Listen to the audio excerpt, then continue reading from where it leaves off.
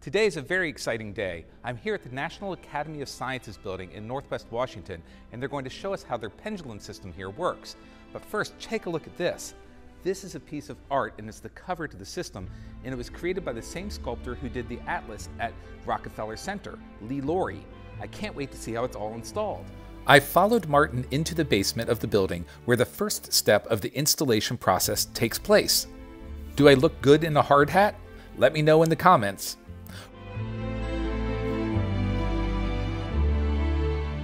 Once we got through all the other maintenance equipment, we arrived at the lift for the pendulum's pedestal.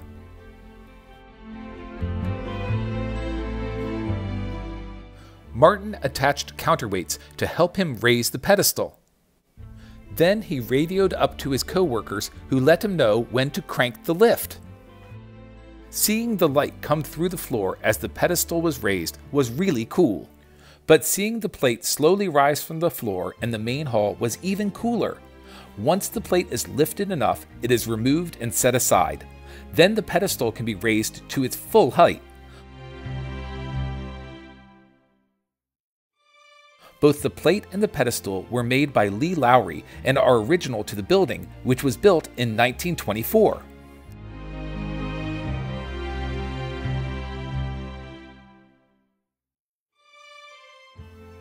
Once the pedestal has reached its full height, a spectroscope is placed on top. A spectroscope is a scientific device that separates the different colors in a visible light source. However, this one does not work anymore because when the building's HVAC was installed in the 1960s, they covered the light source. And here are the non-functional controls for the spectroscope's settings. Now it's time to hang the pendulum. Here is the hook that attaches the 60-foot pendulum cord to the anchor at the top of the dome. To hang the pendulum, the weather conditions must be perfect. The building has a copper roof, which becomes very slippery when it rains, or even if the humidity is too high.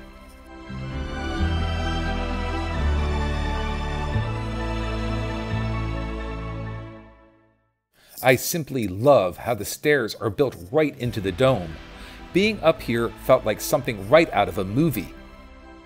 To access the anchor, the very top of the dome's roof slides open, and inside you can see all the equipment that is used to hang the pendulum, including a yellow rope that is used to hoist the pendulum's cord up to the dome.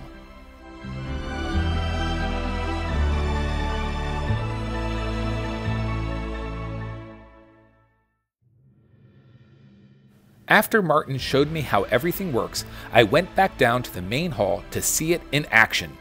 You can see the yellow cord being lowered through the opening and down to the people below.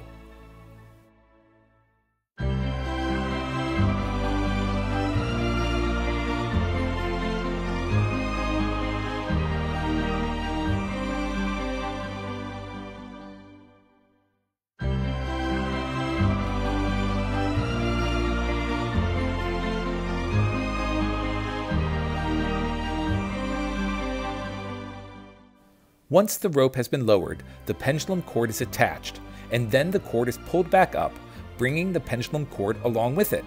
This Foucault pendulum is named after French physicist Léon Foucault and is used to demonstrate the Earth's rotation. The pendulum actually moves in a continuous plane, and the shifting of its path is caused by the Earth rotating the floor beneath it. At this point in Washington, D.C., the pendulum rotates 226 degrees every 24 hours. But if the pendulum were at the North Pole, it would rotate 360 degrees in 24 hours.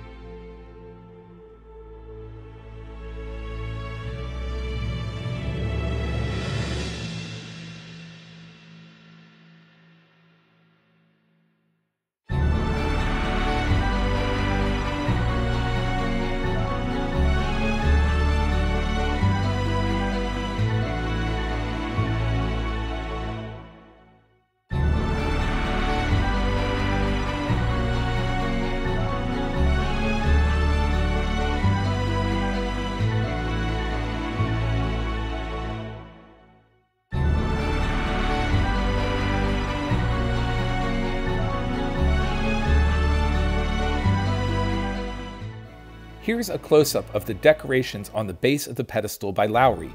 Each of the figures represents a sun god from different cultures all over the world and throughout time.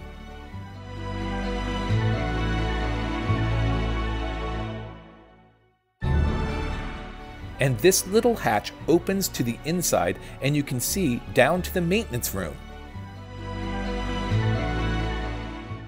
I hope you enjoyed this behind-the-scenes video of the National Academy of Sciences Foucault Pendulum installation process. Make sure to like and subscribe so you don't miss my next video.